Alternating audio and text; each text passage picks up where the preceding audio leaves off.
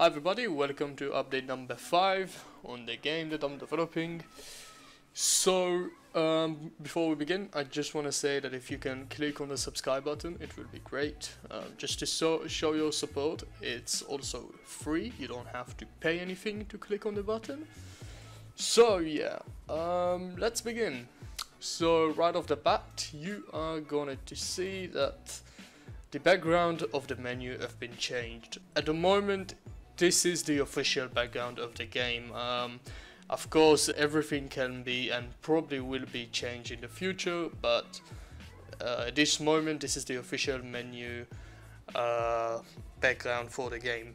So yeah, let me just jump into it. If I click play, as you can see, I've added a fade in and out animation system. I can press escape on any time and it's gonna go back. The server browser is actually looking like this. I've changed the UI, as you can see. I've changed everything in the menu because of what I've talked in the last video, if you missed it out. I'm gonna create a server. Let's call it a server and click on create.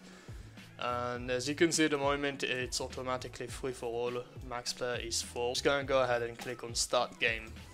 So okay, what I've did here, I actually coded the whole character again because for private budget reasons I had to change the character. So meet the new official first character of the game that can basically control fire.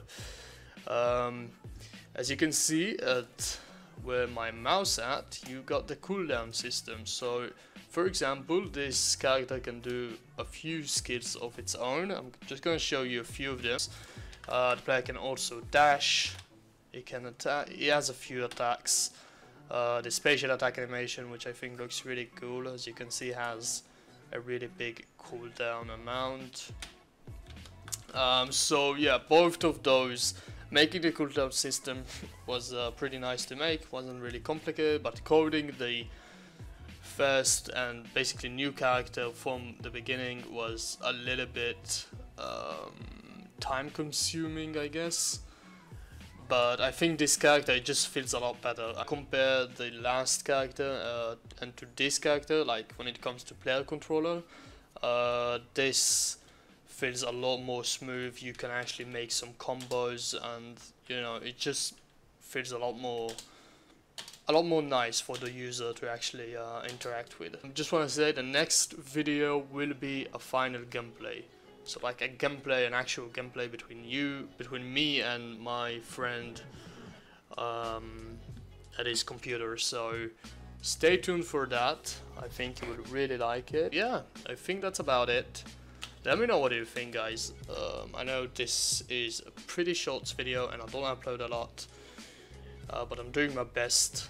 If you have any questions and you know, any comments, please let me know. I always read them all and always you know, reply to everything you ask in the comments.